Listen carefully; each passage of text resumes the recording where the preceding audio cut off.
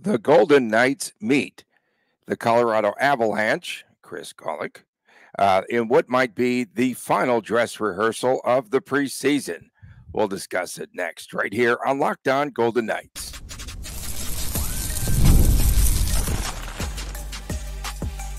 You're Locked On Golden Knights, your daily podcast on the Vegas Golden Knights, part of the Locked On Podcast Network, your team every day. Well, hi again, everyone. Tony Cordasco and Chris Golick from Las Vegas. Thanks for making us your first listen every day. Find us wherever you get your podcast. And please make sure to subscribe to our Locked On Golden Knights YouTube channel. We are brought to you today by FanDuel. Go to FanDuel.com. It is America's #1 sports book. And that laughter at the start there in the open was because I thought VGK was playing San Jose tonight, and I was all ready to talk about the Sharks. So maybe we'll do a Sharks preview anyway. Whatever you say. Okay, so Bruce Cassidy will most likely play many of his veterans in tonight's game versus San Jose. No, versus Colorado at the Fortress. We're going to perhaps see the Eichel line. We'll see Mark Stone. We'll be seeing action. Thomas Hertl will be playing tonight, and all the defensive pairs most likely will be in the lineup. That's what we should expect, correct? And Aiden Hill in the crease? Aiden Hill? Yeah, I think it's fair, and I honestly think you probably see very close to the same roster on Saturday as well. Switch in the net, obviously. Coach Cassidy said one will play one will play the other. So, yeah, I mean, this is the dress rehearsal. These the dress rehearsal games last year, I remember, went very well for the Golden Knights. I think one was against the Kings in a rematch, and that I'm not sure. Either way, it doesn't matter.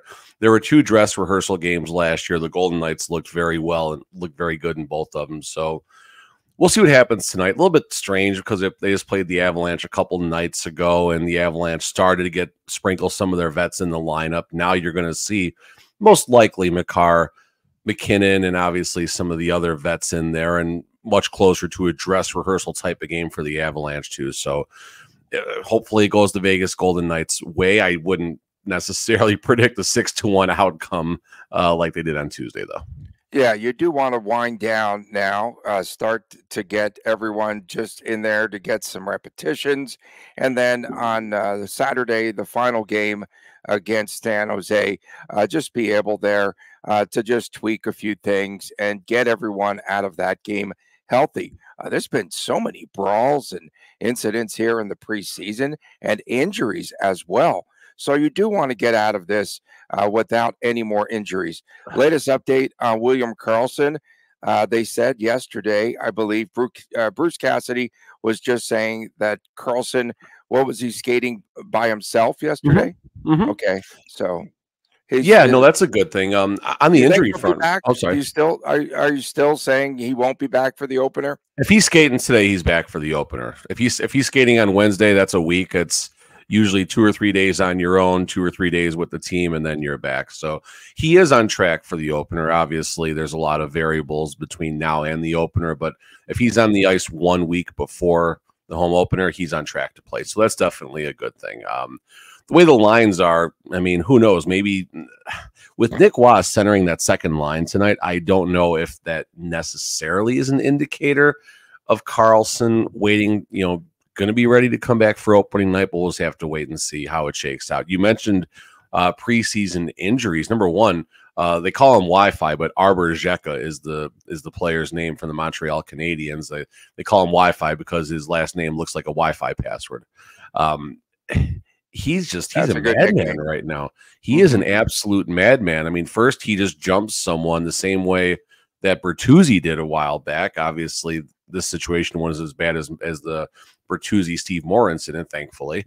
And then he just head contact on Tim Stützle for no apparent reason. Like, I don't know what's up with this dude right now. But Stützle, actually his stick had caused his nose to get cut up. His own stick hit him in the face. If you watch, fair enough, but if you watch the type of hit, though, it still meets the criteria of a dirty hit. I'm going to defend him. He's my type of guy. I like those hits. Fair enough. And then back to the injuries. I was scrolling through this morning, and I mean, I find it on Twitter, but just of all the injuries that have happened in the preseason right now, and it's funny. Well, that'll be talked about in the CBA in the third segment, but I think shortening the preseason was one of the dockets, one of the items on the CBA for discussion. Yeah, and VGK, I think one of the things, so they did a good job of pretty much just cutting down on the shots on net. We saw that against Colorado the other night. The other thing, too, that they really do need to improve on is the penalty kill and the power play. Special teams, I think, is so vital. Did they work on any of this yesterday? Has that become an everyday occurrence, do you think? I would assume so, but I wasn't there, so I don't know. But that was one of the things that Coach Cassidy has talked about, pardon me, needing more time to work on and things like that. As a matter of fact, someone asked him in the presser, he's like, no, we haven't done much of it at all. So I don't know exactly how that's going to shake out. But it's a nice power play. I mean, you look at the players who are slated to be on that top unit. So what? Eichel, Hannafin's the quarterback. Hurdle's going to be taking the draws. Stone, and who am I missing in that last Olofsson, right? Olofsson, probably, yeah. So I mean, it'll be interesting to see the change in the righty from the lefty stick. Much better for the one-timers on that right wing that Marchessault left vacated. So that could certainly help. I mean, all we hear about is Olofsson's shot. All we hear about, and I don't want to sound like I'm making fun of the situation, but I kind of am, because that's all we heard about all season. Like the second they signed Olofsson, oh, he's got a shot. I can't wait to see the shot, because it's going to be needed. And who knows? I mean, the dude may score, 18 goals with the Golden Knights, but if 11 come on the power play, okay. Yeah, Colorado's still trying to figure out some of the pieces, Chris. We talked about it on yesterday's show. They still have to fill, due to injuries, 3 spots on the roster. Wow. They cut 10 players after the VGK game the other night. It was like right after the game. Like that talk about a news dump. They still have 30 players on the roster, so they're still going to have to cut some players there. That's a team that has a lot of questions if they got that many players on their roster still, which could be just as good as it is bad. Yeah, no, you would definitely think that they're still trying to figure things out. I know it doesn't matter in the preseason. They are 0-4, but at some point, wouldn't you like to just at least see more competitiveness out of the Avalanche? Winning is a culture. Winning is infectious to a degree. So yeah, I mean, everyone would rather go out there and win. I'm curious if they roll back with Georgiev after getting shellacked for 6 goals on Tuesday night. That would be very interesting to see how that works out. So that was I didn't understand why he stayed. I mean, I know the dude needs reps. It's preseason, but at one point, are the reps just meaningless at that point? Like by goal number 4, by the third period of the game, like I don't know. It's just. It's a contract year. He's trying to show off. He wants them. Oh yeah, I'm sure. Or the other way around. They're looking to drag him, and he'll be the next $8 million a year goaltender. Man, what a conversation yesterday, huh? I stand by this, and I don't know if we're gonna be able to dive into this topic at all, but because now that season's starting and everything, but goalies shouldn't make more than $7-8 million. End of story.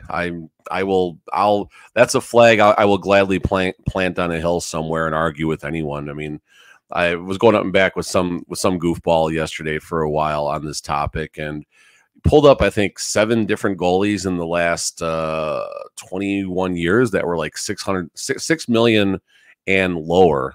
And don't get me wrong, there's a lot of great goaltenders out there, Vasilevsky and Hellebuck and all these guys that do make these big contracts, but put it to the defensive core, put it for the defense. And the Golden Knights, I mean, they're doing this with they're going to have a decent net with $6 million next season, 6 and change. The year they won the Stanley Cup, technically just Logan and Aiden, that was not even a $3 million hit to the AAV between the two goalies. It was 2.175, and Logan's $766,000 or whatever it was. Yeah, and of course, one of the top players to watch, I think he's made the team now, who I really was impressed with, and they are as well, 24-year-old Nikolai Kovalenko. I think did he have 4 shots on goal, I think, in the second period of that contest the other night? He was. I watched the third period of that game. I didn't catch the first and second, so I don't know. And you missed the Paisley tie as well, right, McCrimmon? And you missed the note there. Did you go back and watch the third period? No. I just want to let you know, hey, you forgot to mention Hannafin. And we even had a pin for this guy. Coming up next, the roster for VGK is pared down to 26. I was up at 3 o'clock this morning, bro. That's my excuse. We'll be back with more right after this on Locked On Golden Knights. The line tonight is the Falcons -1.5 against the Bucks. The total on tonight's contest is 43.5. How do we know about this? Because it is there for the liking on FanDuel. FanDuel Sportsbook, the official betting partner of Locked On Golden Knights. So when you have a hunch in the middle of the game, or like me, in the middle of the night, you can check out the latest stats, view the live play-by-play, and so much more on the same page where you place your bets. You will get started with $200 in bonus bets guaranteed when you place your first $5 bet. That's FanDuel.com. FanDuel, America's #1 sportsbook. Welcome back on this edition of Locked On Golden Knights. Tony Cardasco and Chris Golick from Las Vegas. Who's VGK play tonight? We appreciate you making us your first listen every day. You could find us wherever you get your podcast. Please make sure to subscribe there on our Locked On Golden Knights YouTube channel. Fridays are WTF, Saturdays, the Chris and Chris Jr. Show. So, yes, I was up early going, oh, yeah, they play the Sharks tonight. But the Sharks will be the finale for VGK. So yesterday, 3 players for VGK, not 10. They cut 10, so they had 40 players. Think about that at this late stage. So now they're down to. They were doing those longer practice sessions then too. Cassidy, you can tell, just loves those 3 a days. That's right. And VGK took the 2 practices and combined it into 1 yesterday. Yeah, so that's good. Early day, boys. Oh. You saw the tan, right? You saw the tan. He's in midseason form with that tan. So 3 players sent down yesterday. They were sent across, not down, my bad, across town to Henderson. The biggest name, Akira Schmid, and Schmid has accounted for himself very well here in the preseason. 1 goal in 4.5 periods, I guess. Yeah, I think 4.5 periods. We're going to hear more from him. We know that as the season progresses. Yeah. And they just need to keep him sharp and continue to develop him there in Henderson. Mason Morelli, the forward, I forgot that he was still on the roster, Chris. Morelli didn't do much for me watching him in the preseason. No, not this preseason. He's not that player, to be fair. He's, he's not going to, and that's not a bad thing either necessarily. And then we'll avoid some more confusion because they sent Robert Hague, Hagg, who will not be paired with Nick Hague, Hague, in the not too distant future. So those are the 3 cuts. We had the defenseman Hague, we had Morelli, and we had Schmid. The biggest thing now is what 3 forwards are going to go. The Golden Knights are bringing 8 defensemen. That's a no-brainer right now. So likely that William Karlsson is going to be back for the season opener. Let's just assume that for a second. Percentage that he's back, I will put him at 75% or greater. Okay. It's right in the timeline of everything the Golden Knights do with an injury that's been midterm, where someone misses like a week and a half. Give them about 5 days to get going. They're 7 days ahead. They're 2 days ahead of that 5-day window right now. So that's, again, a lot can change, but let's assume Karlsson is going to be playing right now, which is going to cause a shakeup with the lines. I would assume that pushes Howden back down, slides Wild. However it's going to end up happening, what does that mean? Which 3 forwards are going to get sent down? My tweet yesterday, Zach Aston Reese. Didn't you use your highlighter? I did. Yeah, I did. I used my highlighter. Yes, I right on the screen. I like that. Okay. I think Zach Aston Reese ends up getting sent down. I think he's someone that can get sent down and clear waivers possibly, so the team can keep him in the organization. Would you rather have Zach Aston Reese or Jonas Ronbjerg in the organization? I think the answer is Ronbjerg. No, why? Okay, what has Ronbjerg done to improve his stock this preseason? I'm just the hype. His stock is flat. But see, for me, there's no hype. He's a warm body that can play defense and kill penalties, and that's who he is. He's good around the net. We're not looking to change Ronbjerg. Okay. Well, they want him to score. They do want him to score. They want everyone to score, but his ceiling is a fourth line everyday player. That's Ronbjerg's ceiling right now. Zach Aston Reese his ceiling is not that high in my opinion. 300 plus NHL games. Enough said. Fair, and the experience is definitely there. I still think Ronbjerg's internal stock in the organization is a little bit higher. Now, that's going to contradict when I say Tanner Pearson, I think, sticks around with the team, who has 600 games in that experience, who will be most likely on that fourth line left wing role. And I think he gets a contract any day now. That's just my guess. So by the end of today, it could be 6 o'clock. Definitely will be announced. Zach Aston Reese, though, I'll say gets sent down, clears waivers, goes to Henderson. And then I'm still beating the drum. I know how the third line's going out there today with Brisson and Holtz out there, but I'm still going to project Brisson and Holtz sent down. Man. I'm still gonna bang that drum for another couple of days. Go ahead. If Brissot comes out, I hate to cut. Sorry to cut you off. You're good. There. You're fine, dude.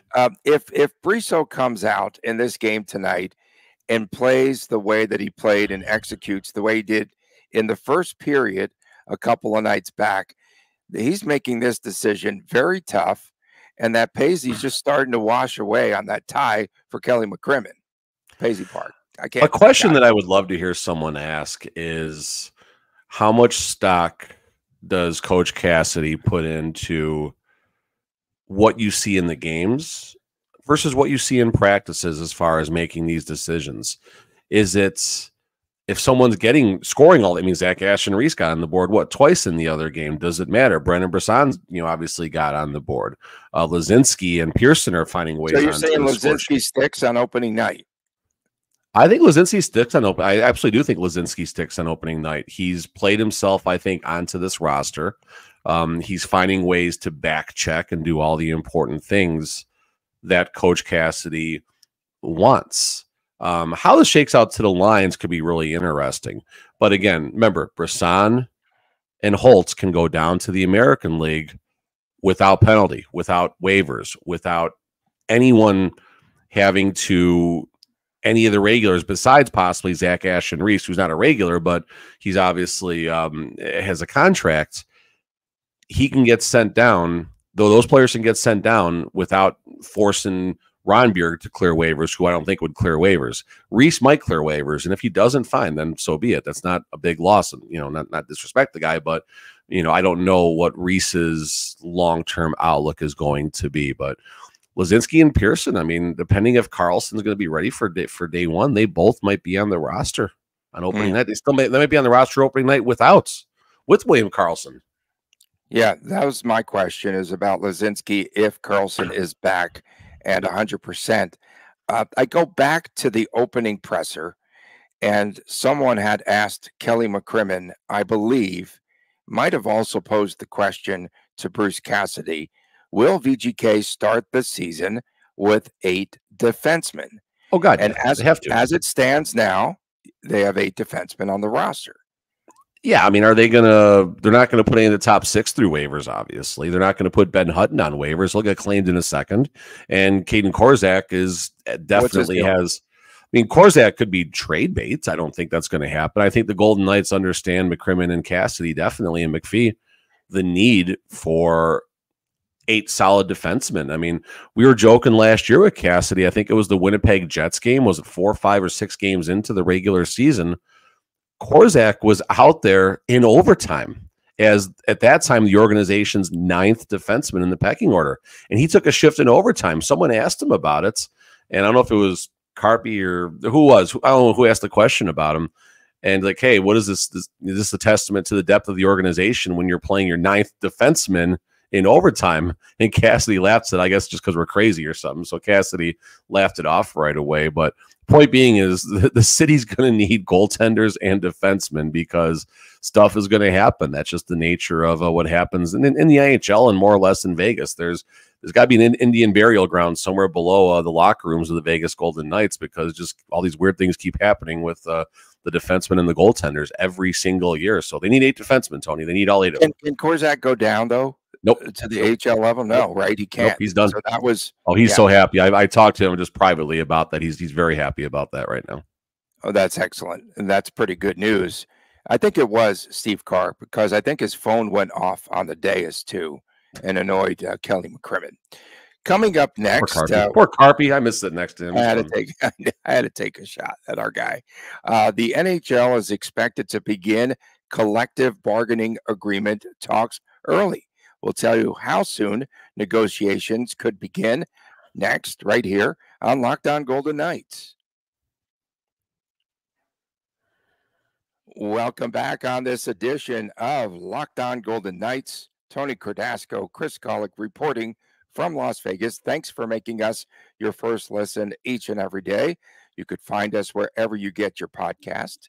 And please make sure to subscribe to our Locked On Golden Knights YouTube channel. That is where you can find the Chris Jr. show sometimes on Saturdays. And of course, tomorrow, line up all of your comments. Someone's going to take me to task for forgetting movie. Tomorrow's Friday already. That's nuts. I know. It just flies by, right? It's WTF Day tomorrow. Before we get into our own, do we have our own CBA talks, you and I?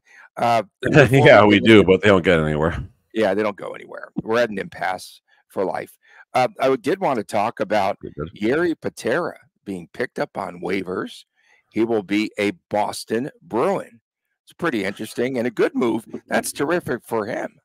It's good for Patera. Obviously, he's going to go up in the pecking order. I'm not sure what let's just assume Swayman's out of the picture for the moment. I don't know where that ranks Patera, if he's the NHL backup or the first up from the American League. But either way, I think it's, Yuri's seemed like a good dude. He seemed decent at the position.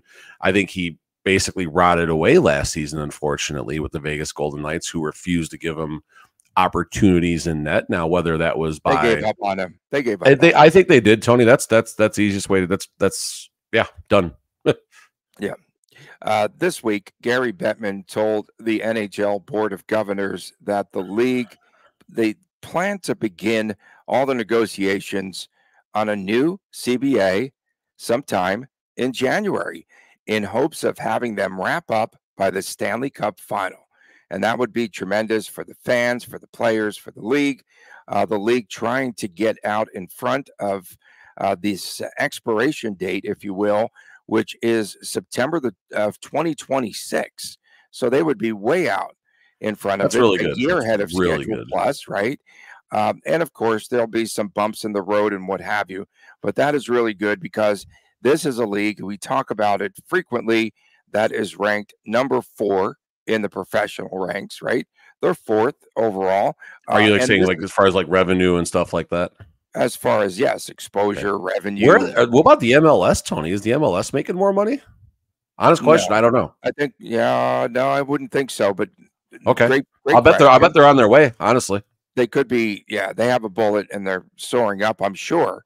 But the league can ill afford to have another lockdown like we saw more than a decade ago. This is an important time for the National Hockey League. How about canceling an entire season the decade before that too? I mean, the NHL, baseball has gone through this. Haven't really seen football, almost went through it, but they got their stuff handled, thankfully. Where that was maybe about a decade ago as well now. Point being is, those are absolutely a crusher for every single person from us. God, could you imagine? Would we be put on hiatus if that happened? I hope so. Maybe nothing to talk about.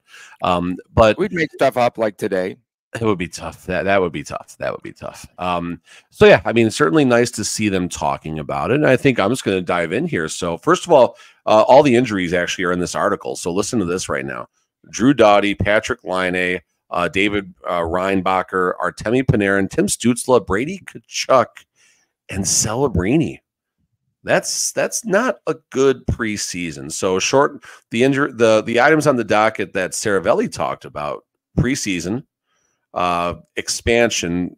There's a lot of possibilities, but this is why they want to get the CBA out going now, because there doesn't seem like anything moving for immediate expansion yet, which is not a bad thing. And then you got a key factor there, though, in negotiations, which could drag this on, is that in expansion, the ownership groups make the money. Oh, of course. The players want their cut. So that's where we're headed with expansion. The article noted that there was $6 billion in wealth that went from players to owners in the last CBA or something. I don't know exactly how that works, but the point is they definitely want to shift some of that money back to the players as well. And there's enough money for everyone to go around. Obviously, don't get me wrong, but there's nothing better than watching millionaires and millionaires, or billionaires and billionaires, arguing over money with each other. That's some of the best popcorn moments one can possibly have. Some other things they talk about, just some stuff with the Four Nations face-off, business things between owners and stuff like that. But a couple things that aren't in this article are the tax implications of playing in states without state income tax. And then all this big deal about the LTIR and all this that everyone's flipping out about. Frank Saravelli didn't say a friggin' word about it in this article. So, all these discussions about what's happened in Vegas and Tampa and Chicago and what's going to happen in Edmonton this year with Evander Kane and what's going to happen with other teams in the National Hockey League, or even the Seth Jarvis contract where he's going to defer his payments for the next 15 years or whatever. What almost happened with Jonathan March or so. All these different things here that everyone is just flipping out about. It's going to change. It's going to change. It's not even being talked about, folks. It's not even being talked about. I think players, I think they deserve bigger chunks of salary. I think that they are underpaid in the National Hockey League when you compare them to the other major professional sports. So, I mean, honestly, like if you think of some of the top players in the NHL, and everyone's like, oh my gosh, you made a whopping $12 to $14 million per season. To me, that's not enough scratchola. I think they deserve more money. And I think those contracts, again, we'll see the salary cap go up, but will it be, and the cost of living, bro. I mean, some of us guys are just starving out there, making $8 to $10 million. But I believe that they deserve to make more money in the NHL as professional athletes. And then you talk about all those injuries. Some could be career ending. And so I do believe that they need to make more money in the NHL. So I'm just trying to win. I'm trying to win the VGK locker room back is what I'm doing. Oh, and I just was handed a note. Okay, can you talk about Hannafin? So, all right, a couple things here we can talk about. Number one, the NHL doesn't make what the NBA, the MLB, or the NFL, the other three major sports. I don't know if I repeated myself there or not. No, that's right. No. So, Steph Curry, okay, fine. A 1-year, $62 million contract extension after receiving a 4-year deal for $215 million. I mean, these are just asinine numbers here that represent greater than half of an individual team's salary in the NHL. Now, okay, $50 million to play basketball. That's a lot of money. That seems absolutely ridiculous, Tony. But if it's not going to Curry, it's going to the owner. I'd rather it go to the player who is out there, putting the work in. And not that the owners aren't doing the work and everything. No, that's where we're don't tell me Curry. I don't look at Curry as greedy for taking a $55 million single or a $60 million deal, because if he doesn't, that's just more money in the owner's pocket. I'm not saying the owner shouldn't get paid. The owner, I know what it's like to be an owner of a business. I should get paid to do my work. But in the same breath, you got to do what's right for everybody involved. And there's a happy medium somewhere in here. But I mean, I don't think this is a major issue as far as tying this back to hockey and the CBA. I don't think this, here, NFL, here's another one, Tony. Those contracts aren't guaranteed depending on the player and the situation. Players get screwed over all the time in the NFL with these contract loopholes. And if they're not signed, signed by what, the 3rd of March, whatever, there's this weird date in March, they have to have a contract in place. If not, they lose their money. And, so now you're seeing more contracts getting front loaded if you're the right player. But if you're not the right player, you could be in a really, really bad spot, at least in the NHL, unless you don't show up for a training camp. At least in the NHL, your money, once you sign that contract, you're getting paid unless there's a termination involved or something crazy like that. So that is something that the NHL has an advantage of over at least the NFL. I don't know how that works in baseball and basketball. The other thing, too, that we just wanted to talk a little bit more about, you had mentioned to shorten the preseason. So the plan here in the next CBA would be to cut it to 3 games, right, preseason, and then expand the regular season game, right, or something like that. 2 regular season games up to 84. Yeah, you have to do it in pairs, so you get 1 road and 1 at home. Yeah, no, that's fair. I like that. I think that's not a bad thing. I honestly, the traditional people are gonna get on me for this, but I think they should expand the playoffs by 1 spot in each conference. And when I say expand the playoffs, it's still going to be the traditional 7-game series across the board, but I think 8 and 9 should play each other in a 1-game playoff in each conference to get the 8th seed in the playoffs. I think that'd be a lot of fun. I like that. More revenue. Or even better, 9th and 10th play each other, and then the winner plays 8 or something like that if they want to expand it. I mean, it's all about keeping interest in those markets, and a single game winner take all to get into the Stanley Cup playoffs. I think that it's not just about the interest that the 2 games would add as far as revenue and things like that, but it's the interest. It's the fact that now a team in 11th place with 6 days to go still has a chance. They still have a chance. That equates to TV viewership, tickets, beer, concessions. Utah concessions. That's going to be on WTF tomorrow. Utah is absolutely putting the league and putting everyone in their place right now with their concession deals. For sure. We'll get to that on WTF day. And, for me, I just think one of the other things that they have to put into this CBA is no 16-round shootouts in the preseason. It's got to be in there, right? I mean, are we going to see a shootout tonight? Are we going to see shootout practice tonight? We haven't seen it in the preseason. I'm working today. I'm not going tonight. We'll be there on Saturday. We'll be there on Saturday. Right. We do appreciate everyone tuning in. Of course, make sure that you subscribe to our Locked On Golden Knights YouTube channel. Of course, at Locked On VGK is where you can find. A little delirious, bro. I've been up all night.